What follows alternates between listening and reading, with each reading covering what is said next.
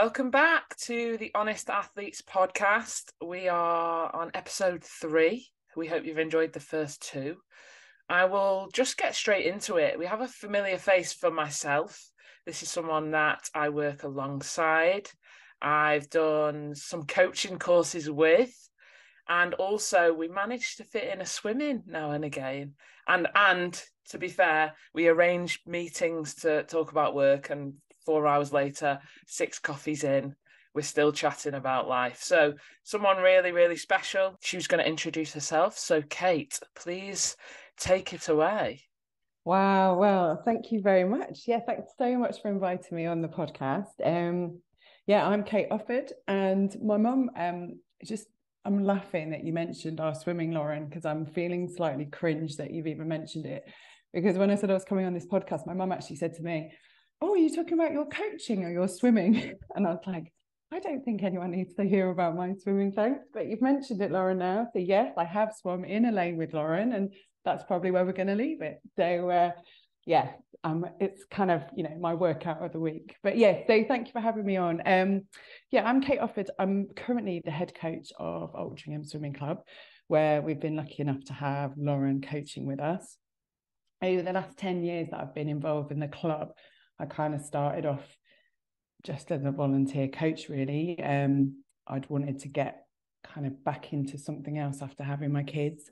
I wanted to do something in sport. So I started sort of volunteering very quickly, became assistant head coach, and then kind of moved through and devoted my life to the club, really. And so that's kind of one of my hats that I wear. And then on the other side of my head, I wear a triathlon coaching hat, where I'm a level 3 triathlon coach, work for British Triathlon in the coach education team, and lucky enough to have my own business where we coach. We've got a team of about 45 athletes that we coach one-to-one, from literally anyone from beginner up to kind of GB age group level. So I kind of feel like I spin loads of plates and hope that I do everything okay and don't drop too many along the way. But yeah, I'm interested to be on the podcast and see what hard questions you're going to ask me.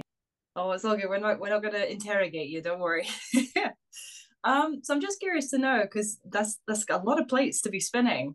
Which, I guess, came first for you? Was it the triathlon side, or was it swimming, or was it a mixture of the both? So back in the day, I was a swimmer growing up. Didn't quite hit the dizzy heights that you two did, but I was a solid regional swimmer, regional finalist. We used to win like national scores, that kind of level of swimmer. Loved swimming. I really loved swimming, actually, and quite a lot of what I do now is probably based on my love of swimming. And I kind of always question back, like, why did I give up? And I still don't really have all the answers. And I think one of the reasons was I had quite a serious surgery. It was like a major surgery on my neck when I was 14. And obviously that it came like just straight after the growth spurt, and we had a new coach in our club, and I think I got overtrained, and I didn't get much help getting rehab back in, and I kind of stopped training because it wasn't going well for me. But I got into coaching. So I did kind of the whole volunteering on poolside, did my level 1, and kind of kept my hand in that way.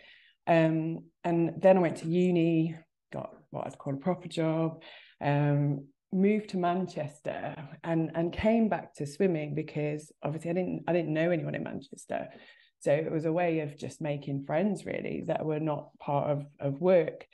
And I remember Googling Masters Swimming Manchester, and Manchester Triathlon Club came up, and I thought, oh, that looks quite good.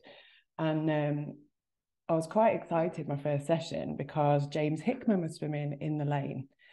So I have swum with some greats. I may not have swum to a great level, but I have swum with some greats. And I remember he was in my lane, and he like sorted out my tumble turns that I'd clearly been doing wrong for like 20 years within the first session, and it was all great. And kind of from then I got really into the club and started doing triathlon, and just loved being part of that environment.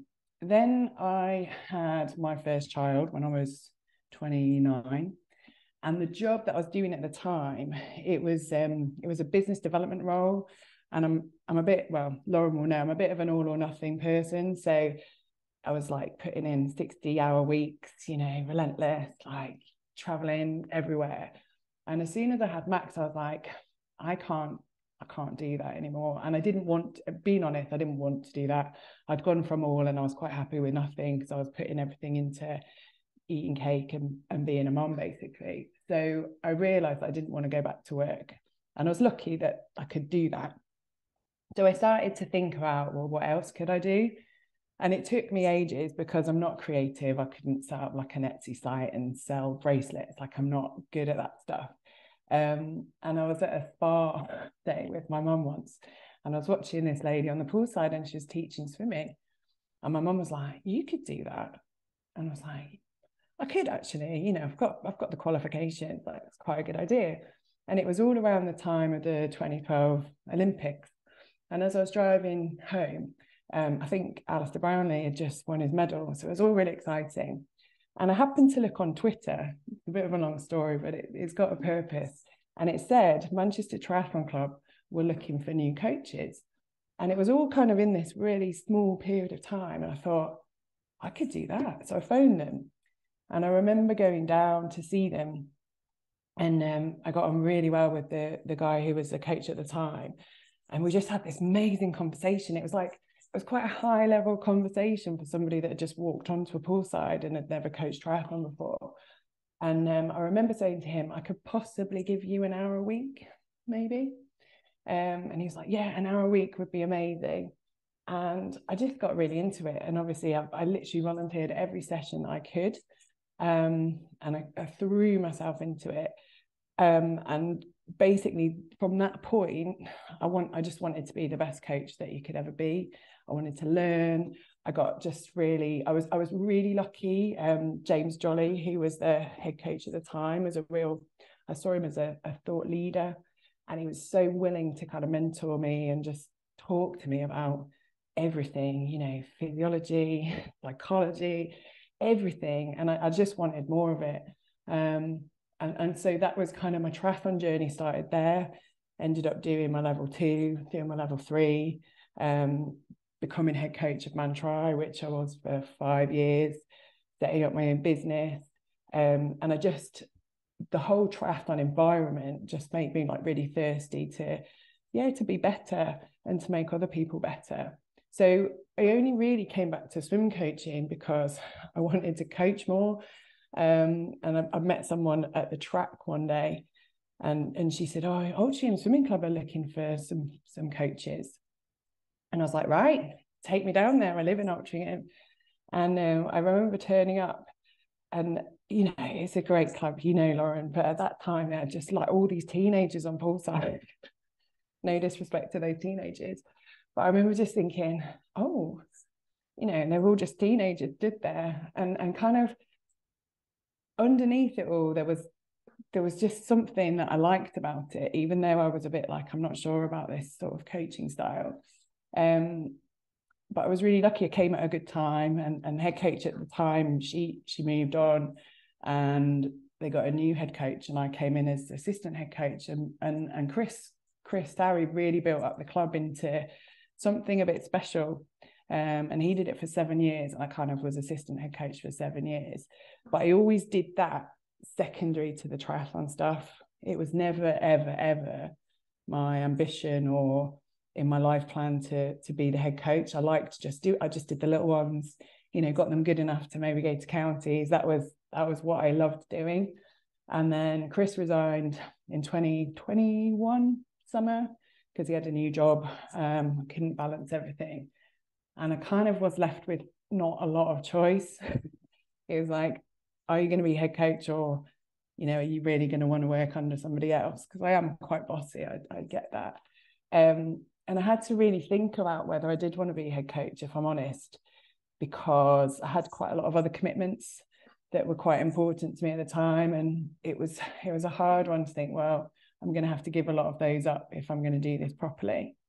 But I decided I would, obviously. I was never going to say no. And I just thought, right, I'm just going to throw 100% into it. So I would say for the last, 18 months, I've put as much as I can into it. The triathlon side it looks after itself quite well these days. We know what we're doing with it. It's, it ticks along really well, but the swimming has been like a massive learning curve, and I've really enjoyed it. But yeah, so I say now swimming is at the forefront, but it was always just kind of that side hustle. So you've just taken us through, like, obviously how much you've kind of, not your life, not your whole life, but kind of such a big journey in you've obviously explained it in a very short amount of time, but it's amazing to hear that, even for me, because I know bits, but to connect them, it's like, oh wow, like how it kind of happened. And it's really nice that I like to try and believe that everything happens for a reason, even if you don't know the reason. It helps, doesn't it? But your journey, it kind of feels like that, one thing led to another, which is obviously how it works. But I think what always shines through is your love of swimming through everything. You love it. But that's what you want in a coach, in a parent, if you're doing it yourself. I get in and swim with you and it's great. You love it. So you need that in someone around you. And as a head coach, you need that, obviously. So it's really good to hear just your passion for it. My question, though, for you is, obviously you swam yourself. You swam kind of the same era, maybe a little bit younger than my mum and my auntie and stuff like that. What was it about swimming that you loved? Why did you love swimming so much? And did you come from a swimming family? No, that's really interesting. I went to a talk that Hannah did in COVID, and I'm pretty sure it was Hannah that said this. And I'm pretty sure it was you, correct me if I'm wrong, but you said something about you kind of like being that kind of quirky one that does something different than all their friends. Like, I kind of quite like the fact that I got up at 4 a.m. and swam for 2 hours and then went to school smelling of chlorine, because it kind of just made me just a little bit different. I didn't have to be with the crowd. Can I just say, you literally following on from a great episode where we literally just did a whole episode on that. So thank you for that. Well, yeah, and so I think that was a big part of it. Is I don't know. I think swimming is it's such an identity thing, isn't it? And I think the swimsuit guy last week said something about, like, if you don't love swimming, then you do need to question like what you're doing, because it does take over your brain and your life and everything. And if you don't love it, then you have to question what decisions you're making. But the reason, no one in my family swam. I think my granny, there was like a medal from when she was young, and it was always quite a coveted medal, but it wasn't like she was a swimmer, but she obviously did have some swimmability by the sounds of it. But when I was 6, I think I'd always done all right in swimming lessons. And when I was 6, my mum took me to do my 400-meter badge or something. And it was one of those days where you just kind of turned up, and then you're supposed to do your 400 meters, get out, and they'd give you a badge at the end. And I got in, and I just was a little bit like Forrest Gump, apparently. I just like kept swimming and swimming and swimming and swimming and swimming until the session finished. And I did my 2,000-meter badge. And I think at 6, 2,000 meters is quite impressive, actually. Like, I don't think my kids were doing 2,000 meters when they're 6. Actually, you're not really allowed to do that anymore, which is probably another conversation. But that kind of sparked my love of swimming, because I got in and I was like, oh my God, I didn't think I could do 16 lengths, and I've just done 80 because nobody stopped me, and I was loving life. So I think then my mum was a bit like, oh, she's quite good at this. She quite likes this. And then I got into the local club when I was 7. Really gorgeous local club, Chalfont Otters. So if there's any Chalfont Otters out there, it was such a lovely club. And my mum and dad have always been really supportive. My dad was a referee. My mum used to be the competition secretary and the marshal, and she used to shout at everyone and make sure that they were doing what they were told. And it was a really nice sort of family activity that we did. I was in love with Adrian Morehouse when he won his gold medal. I used to have posters of him on my wall, and I've told Lauren this before. There was a poster of her auntie on my wall as well. I was a proper swimming geek, and I just loved it. And I think, I did think I was going to go to the Olympics. My best friend moved to America, and I was like, I'll see you in Atlanta in 96.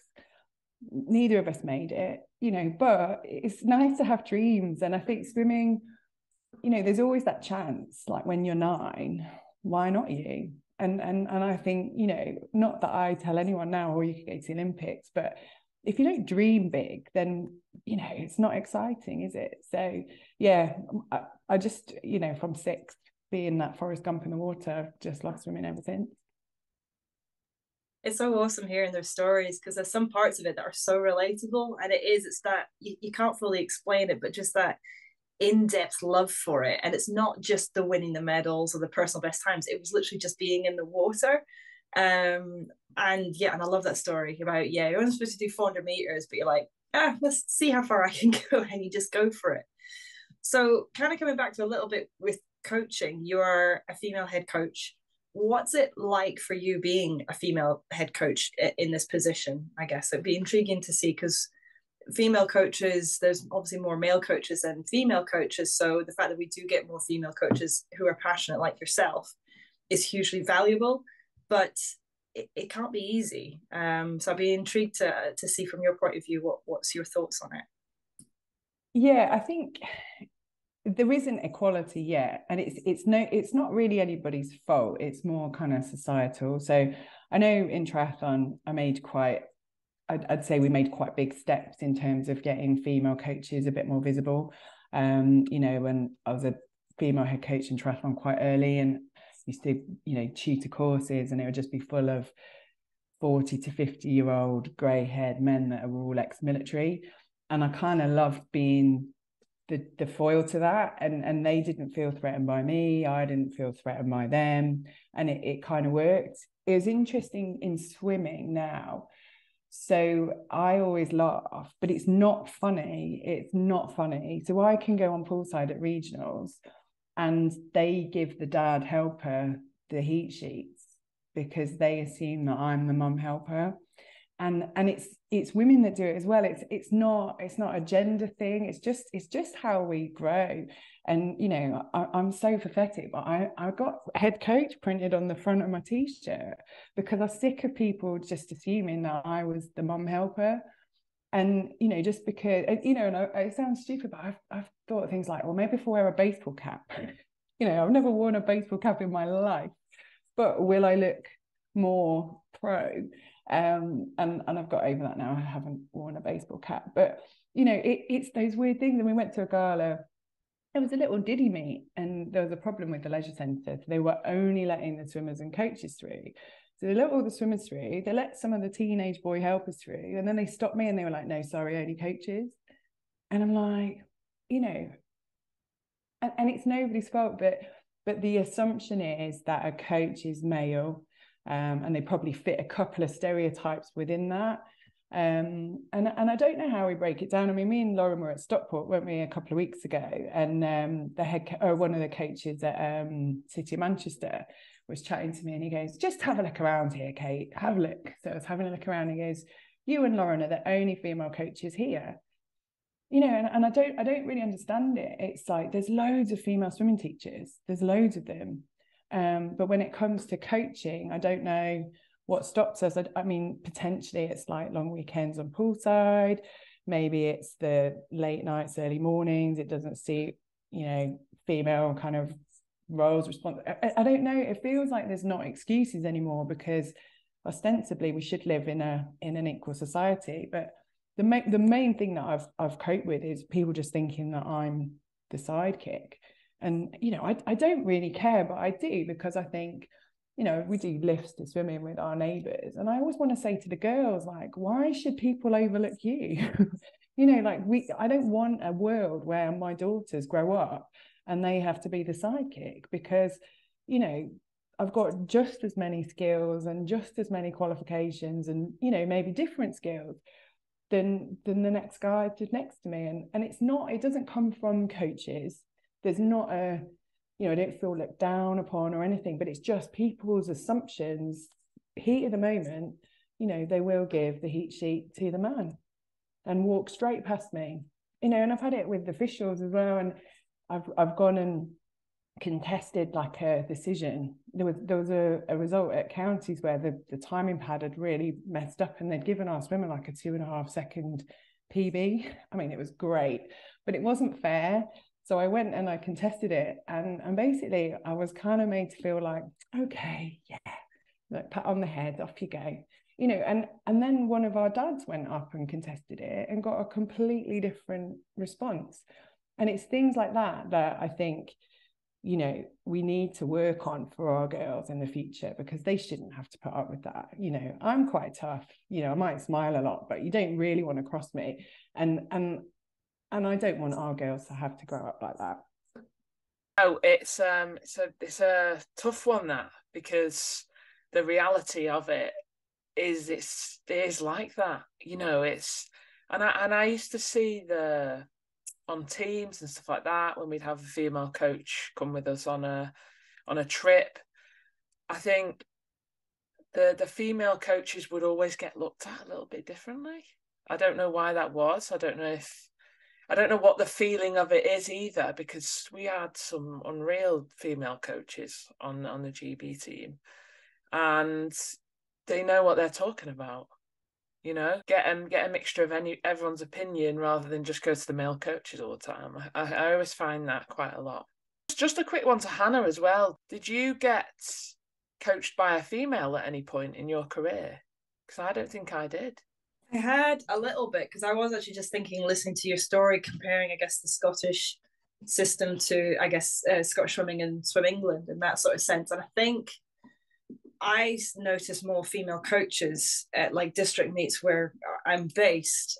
So I don't know whether there's maybe a bit more of an acceptance. There's also a lot more female officials as well for us. But yeah, so my dad was obviously my main coach, but we did have parent volunteers and coaches that had help. So Yvonne Adams was kind of the assistant coach to my dad, and then there was Geeta Whitehead. And those two would, you know, take the lead from what my dad Patrick had given coaching wise, but they would run the sessions. When I was really young, I had some help from Elaine Adams. Yeah, there's a couple, but it's not like as full time as say what my dad was doing. But I did have some input. So yeah, so it's just really, really interesting, because again, is that cultural thing within the nation, or as you say, is it like society specifically with swimming? Is it society specifically within certain regions of England, within Scotland? Yeah, it's an interesting one. I guess I've had a couple of coaches, but not as in like full time. The ones that I've kind of had like proper camps and maybe one-to-one stuff have mainly been Patrick and I guess Dave McNulty when I've gone away on teams. So it has been predominantly male. Yeah, we definitely need to change that, don't we? We do, but it's interesting. I'm just thinking back to the question you asked Hannah, because I did have a female coach, and she was amazing. And actually, I keep trying to contact her, but I don't think she really does Facebook. But she really inspired me, and I think she's coaching at Barnet Cocktail now, Christine Green, and she came into our club a little bit like you did, maybe, Lauren. Like, she was this GB swimmer that came to coach us, and I was totally inspired by her. But then I'm wondering, like, almost, this sounds wrong, but it's like, if you can put a GB swimmer badge next to a female, that's okay. But what if it's just, you know, Joanna Bloggs from round the corner who reads about swimming all the time? It's how do you make it that it you know, it's just a coach. It doesn't matter whether it's male or female. And if you get kids to draw a coach, I bet they'd draw a male. That's a really interesting one, because it's just made me think, like, would I be, because I go poolside and I don't even think about it. But I think that's because I have the years of swimming so much and was lucky enough to make teams. And so to have that bit of confidence from that, it kind of, that helps. But you're right, you know, what about if you haven't got that? Would I still feel as confident going on poolside? Maybe not, because I'd be looking around thinking, well, what does everyone think? Why, you probably think, why am I here? You know, what do I know? So that's a really interesting one. Well, I had one in triathlon, which was hilarious, and I was interviewing this guy he wanted to be mentored as a coach by me. So he was like, he hadn't done any coaching badges, so he said, "Can I come down and chat to you at the track?" And I said, "Yeah, of course you can." And this guy from one of the local running clubs also wanted to talk to the head coach, whoever that was. And literally, he nearly pushed me out of the way, like literally stood in front of me to get to this guy that I was talking to as a very first introductory to coaching session. And he was so intent on it being this guy that was the head coach and telling him the whole of his running club's history and how they needed to use the track and everything. And this poor guy like couldn't get a word in, going, no, you need to talk to her, you need to talk to her. But it was just not in his, it never occurred to him that I might have been the head coach. And it's hilarious because obviously I wasn't really that keen on helping him after that, unfortunately. But it's and nobody does it maliciously. Nobody's trying to push women out. That's not what I'm saying at all. It's just kind of a convention maybe that we've got used to, and we need to just start breaking it down. Do you think then there needs to be more like workshops or courses on, I don't want to say like gender equality, because I kind of feel it's more a behavioral thing. Do you think there needs to be maybe like more behavioral courses on just coaches, and you just get like a whole mix of coaches together and get them to see for themselves how they behave and how they interact with individuals, regardless of whether it's male or female? Or I mean, what do you think? Do you think there needs to be done? Like, is there anything specific that could be done that you think if you did that would help an awful lot? See, I don't think the problem comes from within the coaching community. I think, like possibly visibility from the governing body. So like people like Mel Marshall, you need like 8 Mel Marshalls and suddenly you've got visibility and people go, that's a great coach. This is what a great coach looks like. And then suddenly you've broken down those conceptions that all coaches have to look like, I don't know, Dave McNulty or whatever. And it's that whole, I don't really know what he looked like, but you know what I mean? But there's that whole kind of, visibility in clubs, like Stockport had a female head coach, what support did she get to be visible and to be that larger than life character that maybe other head coaches before or after her might be? There's that whole, what are the governing body doing to raise the profile of the achievements of female coaches? I think there's some really good female coaches at Millfield. I mean, Mount Kelly, like Emma Collins-Barnes, like, I mean, she's amazing. But she's one person in a big sort of cacophony of lots of voices. And I think, there's some great people out there that maybe it is about doing case studies. And I sort of feel like maybe we don't have to change our behaviour because we're already out there. We're already on poolside feeling quite confident, but it's just society needs to break down some of the stereotypes. I mean, what a conversation. A really interesting one is that one that's obviously not talked about enough, because we've all just had a discussion about something that, yeah, it's happening and it shouldn't be, and it's a shame, but it's important. Now, moving on to something different, which me and Hannah just had the conversation before you joined this call, Kate, and it was something that you mentioned the other day about, I don't even know how you would describe it, but I would describe it as being babysat in swimming rather than a little bit of responsibility in triathlon. And I mean that in when I went to Lanzarote and was around much more triathletes, I'd only ever been around swimmers my whole life. And so I didn't know any other way. All I knew was you have a coach at every single session, at every single race. You get told how to race things, what to do in training, when to breathe, when to go to the toilet. Like you were told this is what you do, and you are babysat. And I know you need that in swimming because it's a very technical sport, and I understand that, of course. I'm not saying it's wrong. But then when I went to Lanzarote, I was around triathletes, I was around Lauren Steadman, I was watching people train, and they were just getting on with it without a coach sometimes. And I was like, this is crazy. And you definitely mentioned something along these lines. So I would love for you to let us know what you learned as well, and what you've kind of, I don't know, taken on board from both sports in that kind of sense.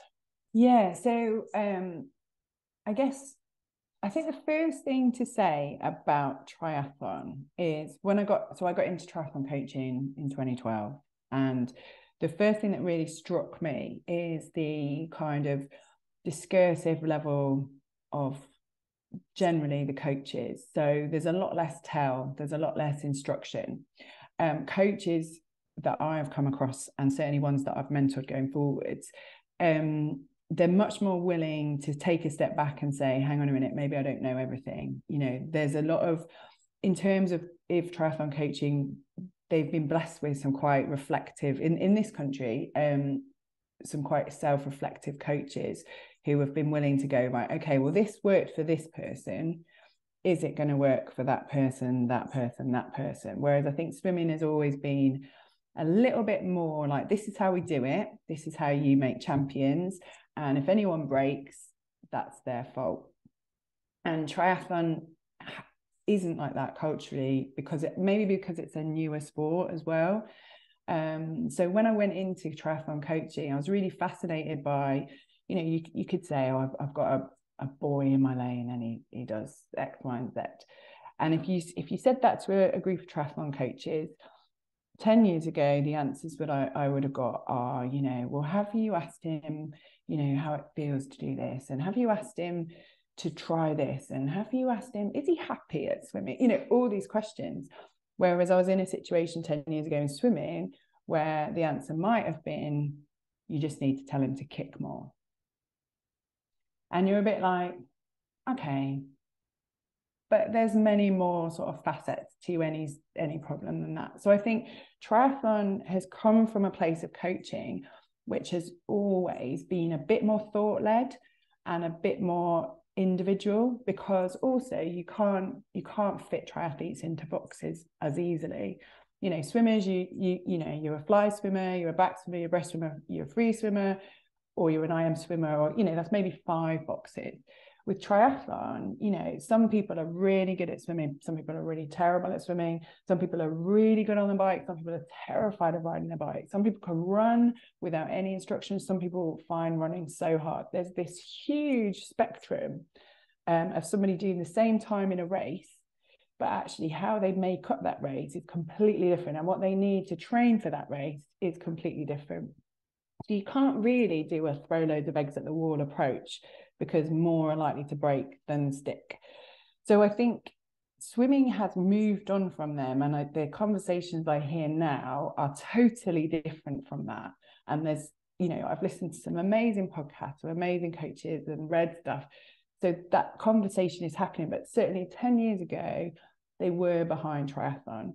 And I think with triathlon, it's harder to squad coach triathlon. So you might have a squad swim session.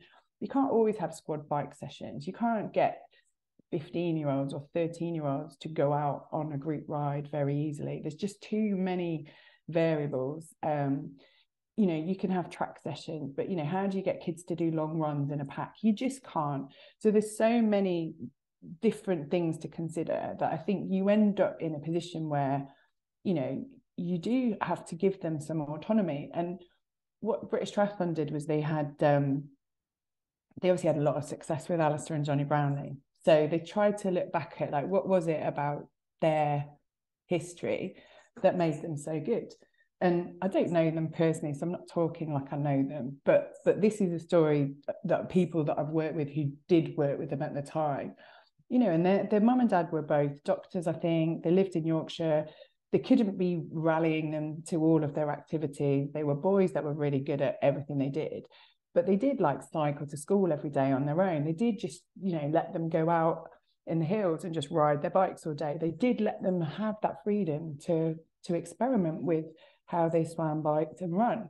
So, you know, those boys could push themselves through pain because they raced each other in the hills out in the Yorkshire moors. There's all those stories, they do actually make sense. Whereas in a swimming pool, you're telling them when they have to swim fast. You're telling them, you know, when they feel good and when they don't feel good.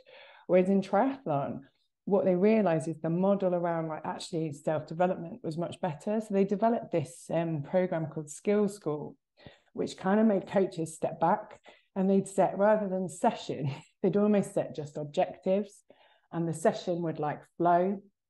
And I remember watching all these videos of, you know, what a good session might look like. And I always remember I was it's part of my interview process to be a tutor, and they showed us this skills school session. And I'm not even being funny, it was chaos. There was the kid that bunny hopped over a tennis net on their bike. There was like just near misses all over the place. The coach was shouting, challenge yourself, take it up a step, you know, and all these kids were doing amazing things. And then our job as part of the interview was to analyze that session. Now, I think for some reason, I went down on the like, let's not talk about health and safety, let's talk about the coaching outcomes, which actually did get me the job. But there was a whole other half of the room who were just like, that was awful, that was awful, that was awful. There was no order, there was no this, which is very much more of a how we've been swimming. You know, if we saw chaos in the session, we'd be like, stop. You know, everybody has to get back in order, you know, and it's that whole, so triathlon have tried things that have been a little bit left field. And then when you get into adults haven't got time to be constricted by a coach, you know. So if they want to train to do an Ironman, or they want to train to get, you know, a GB qualifier at standard distance, they've got to find the time themselves. So this culture has evolved where, yeah, they might come to a squad session, but actually they have coaches that write programs for them, and they go off and do it themselves. So it comes from a very different place. But I think there is space for some of that in swimming, you know, and that whole being a bit more empowered as a swimmer to make your own decisions is important. And not all swimmers will want that. You know, I've got adults that I coach triathlon who are like masters of industry, you know, head of whatever. They actually just want me to tell them what to do. Like, they're like, I have not got the headspace to be thinking about how I want to train. You tell me what to do, I'll do it. And some swimmers will be like that. They'll be like, you write me the set, tell me how hard I have to swim, and I'll do it. But not everyone's like that. Some people need to have a bit more control. And I think at the moment, maybe things are changing, but there's not a lot of room for that in swimming, because it is so limited by pool time and lane space, and, you know, how many coaches you've got, and, you know, which leisure centres just shut down. You know, we've got all of these things. So when we're there in the pool, it's like, right, we've got an hour, let's get on with it. So I think it's hard to compare the two, but I think swimming could learn some stuff from triathlon. Yeah, that's such an interesting insight as well, because as you were talking there, I was kind of thinking how much of it is that coach drive, but also how much of it is the athlete drive. And, you know, I think you hit the nail on the head there, that it does have to come from the athlete. But I do think the coach is responsible for setting up that environment. And there's a lot within that I kind of sat thinking, maybe I should have gone into triathlon. Because I was like taking swimming sets. My dad was away flying over the North Sea, so I had to do a lot of swimming on my own. But it is, you kind of have that extra little bit, and you do see that in some athletes that you think, oh, you've got that extra bit. But if you're a coach that's got maybe 30 athletes, it is really difficult. And as you say, time restraints, pool availability, space, you know, I don't know the pool space for triathletes. Do you have one coach to 30 athletes, or is the numbers a little bit less? I mean, I guess it kind of depends. It does depend. And I think, I mean, triathlon swimming is hard because in leisure centres, they come like even further down the pecking order than the swimming clubs do. So the public get the space, then the swimming clubs, and then if there's anything left over, the triathlon clubs do. And I mean, at Mantri, we were so lucky. Like we had like 22, I can't remember, it was something like we had 11 swim sessions a week when I was head coach. And then Moss Side shut down for refurbishment. And it was like, oh, you know, and then we kind of got displaced. But I think they've got most of those back now.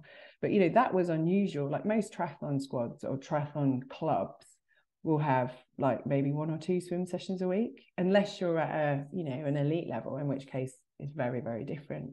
But I think that's what has led to sort of popping up of one-to-one coaches in triathlon, because you can't get what you want communally, and people will be like, right, I'm getting 1 session a week with my club, but I still can't swim front crawl. I need somebody to give me a 1-to-1 lesson so I can go and do it on my own, because you can't do it on your own until you can do the stroke.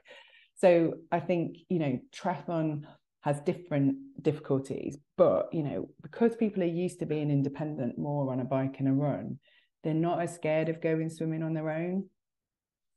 I mean, a lot of them hate swimming, so they are scared of going on their own, but it's not the physical swimming, without a group that scares them. Whereas if you said to, my kids, why don't you go for a swim on your own? They'd look at me like, why would I do that? I go with my friends and I go at this time. No, it's true. As you know, Kate, I now coach Man Tri once a week on a Monday night. And I'm that coach that throws in IM, and they all hate me for it, but they love it really. And I just like to say they don't love it, but you can think that. I tell myself that they do, so I feel better. No, they pretend they love it sometimes for me, I think. But no, it is really interesting. I always find that swimming, because it's so technical, it would be a great sport to train, like maybe in tennis they have a one-to-one coach. I think swimming would benefit from that massively. I don't think swimming on your own would be amazing, maybe a small group, but I think because it is so technical, it would be amazing if everyone could just find the coach that works best for them, and they could just have that time with that coach and train whenever they wanted to and all that. But you are so limited by pool space. But that's facilities, yeah. Yeah, of course you are. Now, you've mentioned a couple of times that you have 2 wonderful children. One, which I torture sometimes in the pool. Yeah. And again, he loves me for it, I'm sure. Yeah. But no, Max and Molly. So being the head coach of a club where you have 2 children in there, how is that? What challenges or what wonderful things does that bring? Well, so let's start with the wonderful things, because it's an absolutely amazing way to spend time with them that they don't even realise. Do you know what I mean? I sort of think at the moment we've got a good balance, so they don't hate me and I'm not too embarrassing, hopefully. But we do spend amazing quality time together, and we do have really amazing highs, really hard lows. Like, swimming's a tough sport. The social side around it can be tough sometimes, and but I feel like I can 100% be in their corner, 100% kind of understand what they might be going through. So from that perspective, I absolutely love having them in the club. I don't think there are any bad points. I think there's things that you have to be really careful of. And I'm my own biggest critic. I spend all day deciding whether I've done stuff right. We all do, don't we? That's kind of probably why we do what we do. I think it works because I was there first. So I was always at the club. I was the assistant head coach. It was kind of my place, and they were excited when they were old enough to come and trial. And they did have to come and trial. It wasn't like they just got a place. And Max, I remember his trial. He trialed at the same time as quite a few that are still in his squad, Lauren. And I always think so fondly, because I'm like, that was a really good trial, because there was at least 4 of them that are still swimming. And Max was 7. He's 13 now. And there were 4 of them that are in that sort of performance top lane now. So I think, that was great. Molly, bless her, she trialed. I was worried she had actually forgotten how to swim that day. But she did get in. I don't think that was my decision, but she did get in. So I always feel like kind of I was established in the space. So it was never me encroaching on their activity. It was more like they wanted to join what I did, because they are both quite good at swimming, and it was a natural thing. I think so. Molly now, I do coach her, and I've tried really hard over the years not really to coach them. We're quite lucky, we've got different squads, we've got different coaches. I've tried quite hard not to coach them. Back in the day, I would say the biggest coaching challenges I've ever had, and I hope she listens to this when she's older and she doesn't hate me for it, but she gave me the biggest challenges ever as a coach, because she just couldn't, bless her. She's 12 now, so she would have been like, it was before COVID, she should have been 8 or something. She just couldn't make the distinction between me as the mum and me as the coach. So she would talk when I'd told everyone not to talk. You know, she did everything opposite to what I was asking for. And if I gave her positive feedback, she couldn't cope with it. If I gave her negative feedback, she couldn't cope with it. If I gave her no feedback, she couldn't cope with it. And there were sessions where I just thought like it was almost affecting everybody else, because I could not deal with this obstinate little girl that was, you know, and she couldn't deal with me. And you know, I was so excited when she was good enough to leave my squad because she was so hard, and she found swimming really hard. And I think that, and we've talked about it since, so it's not, I'm not saying anything untoward. She found swimming really hard, and she also found me, you know, and she does it now. Like, we go to galas, and sometimes she'll try and make me go to the loo with her, and I'm like, sweetheart, I'm not your mum now. I've got to look after all these kids. And I was like, you know, would you ask this person to go to the loo with you? No, of course I wouldn't. And I'm like, well, you just go. Like, you know, I know there's lots of big children there, but, you know, and it sounds stupid, but for her, it actually works sometimes if she calls me Kate, not mum on poolside, just when she's feeling a bit needy. But I coach her now, and she's absolutely wonderful to coach. Like, she does everything that you would expect of a squad member. She is really loving her swimming. So she's matured, and she can deal with that. I mean, she probably hates me for half the sets, but it works really well. Max was the converse. As a little boy, Max found swimming really easy. In fact, he finds swimming hard now. He's 13. Swimming suddenly got hard for him. He has never found swimming hard. So it didn't matter what I'd say to him. He'd be like, right, off. You know, if I'd said faster, he'd go faster, whatever. So he was never, ever an issue. But I think obviously now, being sort of 13, it is harder to have your mum there telling you off for back chat. And, you know, he does back chat to me because he can, you know, and I would never not coach him, say, oh, I'm not coaching him, but I would not want to be his main coach, because I think I'm much better being the parent role now with him. He's got to that stage of swimming where he doesn't need me telling him whether his underwater was good or not. He knows that. He needs me to go, do you know what? Why don't you just, you know, think about your confidence, you know, just remember what a good swimmer you can be. I know it feels hard at the moment. He needs that. He doesn't need the like, well, your tumble turns were rubbish in training today, or whatever. So it's been like quite a difficult journey. No, it hasn't been a difficult journey. With the kids, it's been an easy journey, but it has had ups and downs. I think the hardest thing that I find about being a parent and a coach at the moment in a small we are a small community club. We're not a performance centre by any means. We've got some good performance swimmers, but we're a small club, is the fact that a lot of the parents are my children's friends' parents. So there's this huge, horrible blurring between my role as the head coach, making decisions about who goes up into the next squad, who gets picked for the relays, who goes to the galas, who, you know, wins swimmer of the year, you know, all of those decisions that you make as a coach. You're not making it as a mum, you're making it as a coach. And the fact that people kind of think I'm their friend, and I am their friend, but also I've got a job to do, and that's the bit I found the hardest, is the pressure that comes from having this horrible grey area. And there's a part of me that can't wait until the younger ones come up and their parents are parents. They're not people that I'd go out for dinner with. And I love the people I go out for dinner with, but you're always like, oh God, I can't make that decision about that child because it's so-and-so's daughter, and so-and-so's my best friend, or you know what I mean? And that's the really hard bit. And sometimes I just feel like I'm just going to shut it, not be friends with anybody. But my personality is not like that. And I love my friends. And it's trying to get the balance between making the hard decisions and the right decisions and the fair decisions and keeping your boundaries. And I think for me, that's been the hardest bit to balance. Yeah, it's incredibly difficult, as you say, when the lines get blurred between your profession and social or home life. I guess, you know, anybody who's listening might be a parent volunteer or a parent coach with a child in a swimming club. What advice then would you offer to somebody who is involved in a swimming club and their child, or sport, or any sporting club, I guess, and their child is also involved?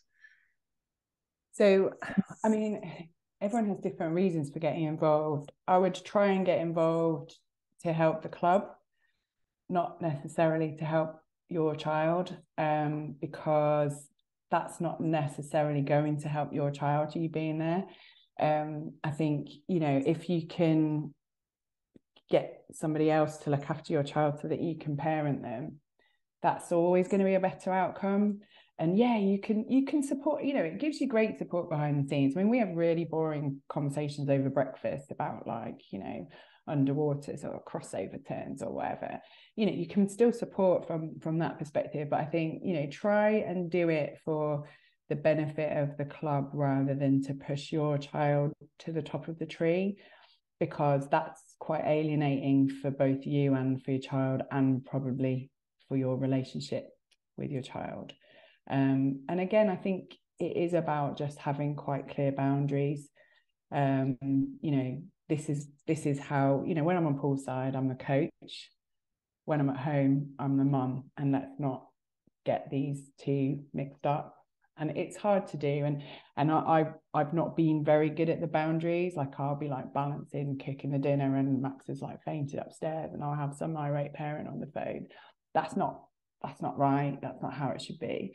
So I think it's about you being clear about your boundaries. When I'm on poolside, I'm absolutely 100% the coach, and I'm giving everything to the club. When I'm not on poolside, I'm Max's mum or Molly's mum, or, you know, and I think that's, as any sort of parent volunteer, it is about, you know, you're giving a lot of your time, you know, and people need to respect that, but you also have to be clear on your boundaries and not, you know, not talk ill out of school and say, oh, well, this kid did this, and all, you know, don't talk bad about other children if you're volunteering, because you're privileged to have that information, but it's not really to be shared, because it's part of the club, isn't it? It's part of what goes on in the day-to-day training. So it's just being careful. I'm obviously lucky enough to witness this as well whilst you're at the club or away from it. And I wanted to say, cut yourself some slack. You're doing a great job. It's not easy. We're human. We're not perfect. And, you know, we were incredibly lucky enough to get Patrick on for 2 episodes. And there will be things that Patrick and Hannah will have got wrong. But actually, you learn, you just keep moving forward, and look where they got to. I mean, it's unreal. It's an unreal story. So I think, yeah, cut yourself some slack as well. Like, you're doing a good job, an amazing job. And I think that's important for anyone really in that situation. It's not easy. It's really difficult. I'm sure Hannah would agree. Just quickly now, touch on Smiling Try. I have Smiley Miley. I have Smiling Try. I feel like I just need to smile this whole episode. You need to smile more, Lauren. I need to change it to Quigley Smile instead of Quigley Sport, I think. Yeah. But tell us a little bit more about Smiling Try, because I think people need to hear about that and find where that is and all that kind of stuff. Okay. So Smiling Try Coach is my triathlon coaching business. I set it up in 2015, so we're kind of nearly 8 years in. When I was head coach at Mantry, I had like a massive imposter syndrome that obviously I needed to do every qualification that existed. So I did my level 3, and I was really lucky to have like a really good cohort of just excellent coaches. And one of them is like one of the head coaches of British Triathlon, sort of elite division now. And I remember we were in the car, we were having this conversation, and I was like, oh no, I'd never do one-to-one coaching. Like, I'm just doing it for the club, and he'd want to be coached by me, kind of thing. And he turned around and he was like, but why would you not do it? I don't understand, Kate. And one of our tutors is a guy called Simon Ward, who's a really good friend of mine now. And but he's like, kind of a coach extraordinaire. He was like he was almost the original one-to-one triathlon coach. So he worked with like Jack Maitland, who used to coach the Brownies, and Simon was like Mr. Leeds, and literally coached everybody in Leeds. And this guy said to me, "You could be the Simon Ward of Manchester." And it just made me laugh. And I kind of didn't really take it very seriously. But I got home and I was like, do you know what? Sorry, Simon, I don't want to be you. But I was like, I could do that. I could do that. So I'm quite like a action taker. So that week I set this business up, and I was playing around with names. And again, it came back to that whole, I offer something different because I'm a female. I'm not an alpha male age group triathlete who will train you in a certain way. I'd like to think I'm, one of the original kind of, it's all about the person and the holistic side. And, I coach the whole person, hopefully. So I was like, oh, what name could I come up with? And everybody used to call me the Smiling Assassin. So I did this lovely logo with Smiling Assassin Triathlon Coach or something. And then a couple of people said to me, oh, what's your new business going to be called? And I was like, Smiling Assassin. And I couldn't even say it. It was like just way too long. So it became Smiling Tri Coach. And I remember one of my friends saying to me, doesn't that sound a bit crap? Like you're just going to all be a bit like, hi, Smiling Tri Coach. And I was like, no, because once they start training, they'll realize that that's not what it's about at all. So that was born in like 2015. And I made loads of mistakes setting that up. Like I set my price point way too low, and I had like literally the whole of Mantri wanted me to coach them, and not even, I'm not being flippant when I say I nearly had a nervous breakdown. Like I had just taken on so much more than I could chew, because one-to-one triathlon coaching is such a privilege because people are investing so much in you. So they're paying you a reason, good whack every month. They've invested in a race or a series of races. They've invested a lot of, money, time in kit and training, and they really, really, really want to do well. And there's so many confidence issues. And, as an adult going into a sport, jobs are hard to balance, families are hard to balance, elderly parents are hard to balance. And suddenly I found myself in this world where it was not about whether I'd set them a 2,000 meter swim set or a hour run. Like this was, it becomes really obvious when you're coaching one-to-one. It's not about the training. The training's a stimulus. Most people will get better if you give them training. Okay, but what you have to do is get their mindset right and get them emotionally right, and look at, well, why are you missing all these sessions? What's going on? And I just suddenly was like, oh my God, I had these 20 people in my head whizzing around all the time with all these different needs, and I was terrified of somebody getting injured, because I was like, oh my God, what happens if I injure them? Well, realistically, I have not injured anybody, because, everything's with a duty of care and it's training. You might get injured. And I was like, what if they don't do well? What if they don't, everything was just so much for me. So the first year was a huge learning curve of me realizing how much I could take on, and how far you can push people, and how much people really, it's weird, like people love to talk about triathlon, but no one in their family or their friendship groups ever really want to talk about triathlon with them. So if they have a coach and they have a cohort of friends that do triathlon, it's such a release. So I took on after about a year or maybe 2 years, it was kind of growing faster than I could deal with, and I met the wonderful Melanie Hayes, who Lauren has been working with as well. And Mel's a legend. She is a legend. I mean, Mel's like a superwoman. So she's about 10 years older than me. She's been to the Kona Ironman World Championship. She's a multiple long distance world age group winner.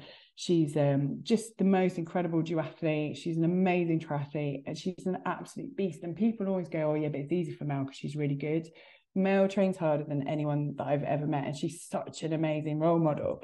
And I thought we were quite a good pairing, because I'm not like that, but I'm very passionate about the coaching side. So I'm not going off to Kona, unfortunately.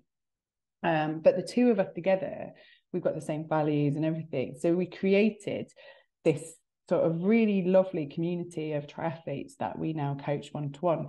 So there's about 40 of them. In COVID, we kept everyone going. We did loads of challenges. We built a massive Facebook community of like 600 people. And we kind of, I think the values that we built were all around like community and sort of common interest and supporting each other. You know, and we've got loads of people this year that have qualified for GB races abroad. We've got loads of people that are new to the sport. You know, triathlon is for everyone. And I always say, it doesn't really matter how fast or slow you are. If I'm honest, I don't really care about that. What I care about is like, have you got like a high performance mindset? You know, do you want to do the training? Do you want to have the commitment? Do you want to work on your technique? Do you want to get better? In which case, we can coach you over any distance. We do ultra running. We do, I had an amazing lady who did an event called Pure Peak Grit last year, which is like a huge unsupported cycle race, which is like well over 1,000 kilometers. And, you know, people can achieve things whilst working full time and, you know, having 3 dogs. And I think that's what's really fascinating about it. So, yeah, so we've got a Facebook page, website, Instagram, and we just try and, you know, empower people to be as good at triathlon as they can be. And it's a great community. So, yeah, it's, I remember at the start, I couldn't imagine that I'd still be doing it in 8 years. But now I can't imagine life without it, because, you know, we've just got so many great people that we coach, and you get different things from each of them. And, you know, they all do get better. They get really good. You know, you're saying something good when Hannah Miley gets the pen out and starts writing. Oh, God. I love being able to take notes of it, because it's so... Yeah, because I'm not oblivious to triathlon, but, you know, I don't know as much about it, and I've got a huge amount of respect because, you know, I know life as a swimmer, but then to throw in running and cycling on top of that, it's the mindset for me is incredible. And I knew someone who did an event called the Keltman. Yeah. Which is crazy. Crazy. And I knew a girl who won it, and like her level of commitment, because she was originally a pentathlete who then moved into doing the Keltman, as you do. And yeah, just hats off to it. So I've always got a huge amount of respect for those who do triathlon at any level. And, you know, that ability to come back to want to learn. And, you know, Smiling Tri for me feels like it fits, because you do have to love what you do, and if you love it, you've always got a smile on your face. So, you know. And there is some science around, like, if you're in pain and you smile, it makes you feel better. So I'm always like, it works, it's real, it's science, come on. Yeah, there's data on it, you know. So yeah, so no, I was just making some notes there, just because there's a lot of incredible kind of key points that you just mentioned there that I think are so important for me personally as well, because I'm still reflecting and looking forward. And, you know, I do come across some triathletes, so being able to kind of help guide. And it's such a growing sport as well. I've noted, like, over the last couple of years, it's really starting to become quite popular. And you know, any way to help everybody, so that minimizing injuries and making sure people are, you know, kind of getting the most out of it is ideal. And it is the fact that they can do that, 3 sports, and have 3 dogs and a job on top of that. And what is really incredible is the amount of people that go, right, I've entered an Ironman, and I'm like, can you swim? And they go, not really. You know, for us, like 3,800 meters as a swimmer is still quite a long swim, isn't it? You know, for somebody that doesn't swim, and you're going to do it in a lake or in the sea, you know, that is huge. And a lot of triathletes are genuinely terrified of swimming, you know, and so it's a massive mind over matter. And I do think, you know, we haven't touched on this, but you know, the fallout from swimmers when they reach a certain age and maybe they've realized swimming's not for them. Triathlon is a really good sport to transition into as a, like, okay, so you don't want to spend 15 hours in the pool every week now.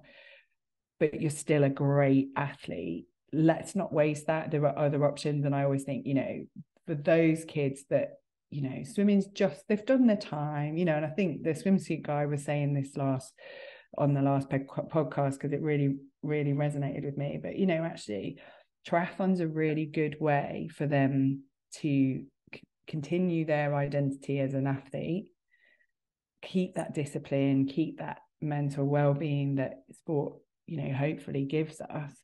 And it's still competitive, but there's just different pressure. It's like a change is as good as a rest, isn't it? So I just think, if there's swimmers out there that are struggling with their motivation, like, triathlon's really good fun. You don't have to be a triathlete, but do a triathlon because it's fun. It will be great for your all-around fitness, and it might just take some of the pressure off you swimming, because you'll realize you are an amazing swimmer when you see the rest of the world. Yeah, Hannah Miley getting the pen out, Kate, is like Paul Hollywood giving you a oh my god, I feel so congratulations. Yeah, well, thank you. I'm still trying to wait for the pen moment. I'm like, you got any pens there, Hannah? She's waiting for your moment, Lauren. Even she if knows you just it's pretend, there. Hannah, one episode after I've said something, get the pen out and just go wave it a little bit. And then write down what you're having for tea later. Yeah. That's actually what she was doing. Yeah.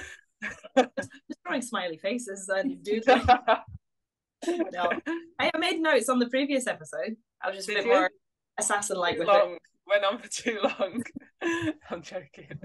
We've covered quite a lot of really key messages here, and there's been some fantastic points, especially talking about female coaching and the sort of society. Sorry, the dog's squeaking in the background there. So changing societal norms. It's not a quick fix, but we are starting to see more and more female coaches being on poolside. So hopefully we're heading in that right direction.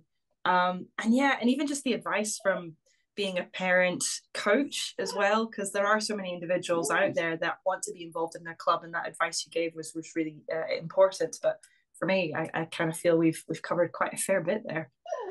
I think just very quickly on Hannah's point in that whole like female coaches, I'm just trying to think, a lot of the coaches that you see coming from swimming into coaching do tend to still be males at the moment.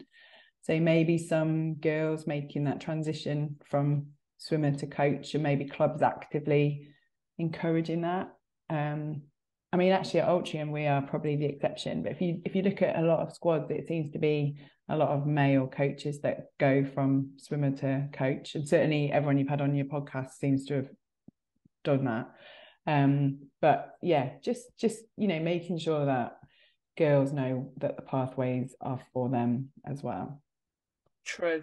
Really important there to finish on this episode. Kate, thank you so much. It's been really interesting to discuss so many different things that are relatable, but also you're obviously in a very unique position with all the things that you've got going on. So it's really nice to hear. So thank you for your time. Thank you very much for having me. I've really enjoyed it. Yeah, I really appreciate you inviting me on. Yeah, no, it's been a pleasure to have you on. We hope the listeners, everyone that's listening, and we hope you've enjoyed the episode. And we will see you next week for another episode of the podcast.